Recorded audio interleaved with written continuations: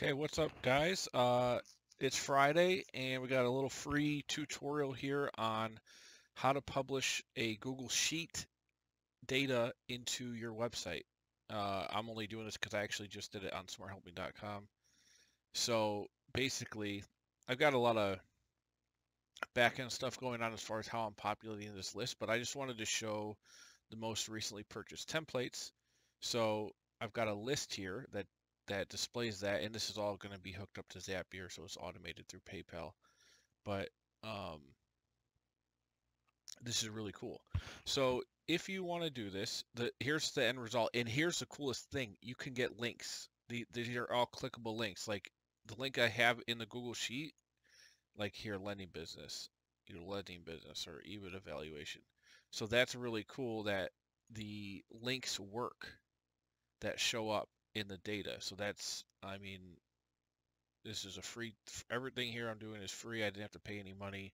The Zap allows you to do 100 things a month, or else you got to pay some kind of fee. I don't know, but you could always, you don't have to use Zapier. You could just set up something else. The point is, you can publish data from your Google Sheet into a web page in HTML code, and it retains all the formatting, the links, the coloring. You could adjust the text font, sizes, colors, the background, and all that will change if you change it right here on your Google Sheet. So how to do this? Well, you go to the tab you want to do this on, you hit File, go to Share, you go to Publish to Web, click that, and look at this. So I want to do, you can either do a web page, a link. So I actually never did that before. I just did the embed. So embed is how you get it to a website. So I go to embed. I don't want to do entire document.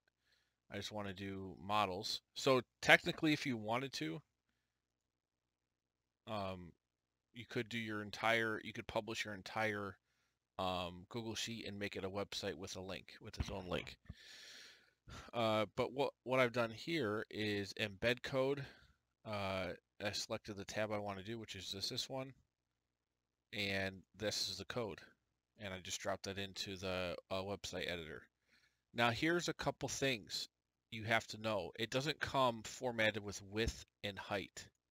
So I had to manually adjust the width and height by doing a tiny bit of code.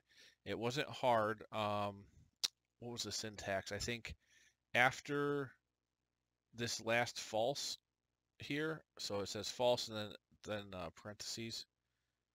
So after that, or was it before? I didn't save the code. But you have to manually put in the width, like width equals, and then parenthesis, or whatchamacallit, these little things up here, and then put in, 315 and close it, and then also do the same with the width, or width and height. So that is possible. Let me just look real quick. Well, let's see. I actually can't navigate anywhere. Shoot. I'll put it in the description box below so you can see, but you'll just put it in between essentially the end of this string here. Actually, oh, here it is. So it goes after true. So you'll see in the code it says iframe source. It does the website or the Google Doc all the way over here. GID. That's the tab name, and then and AMP single equals true. So after true, you're gonna put in what are these things called? The two little. I mean, I use it all the time in formulas. They're not apostrophes.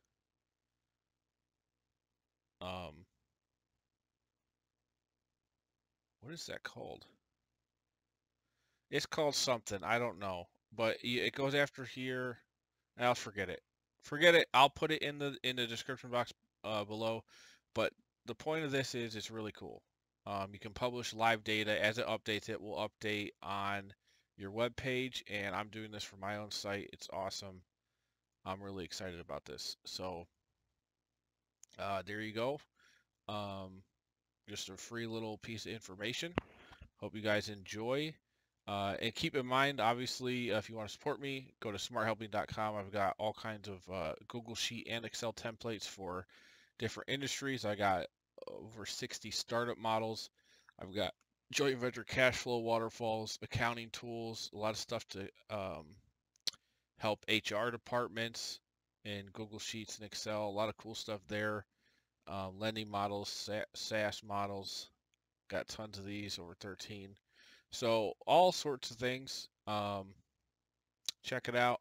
Don't forget to subscribe, like the video, and I'll see you guys Monday. As you know, I'm going through and adding three-statement modeling integration to all the startup models.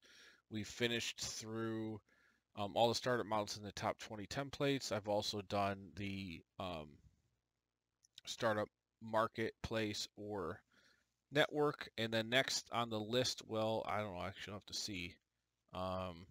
But we'll start that on Monday. So hopefully everyone has a great weekend, and I'll catch you on the next one.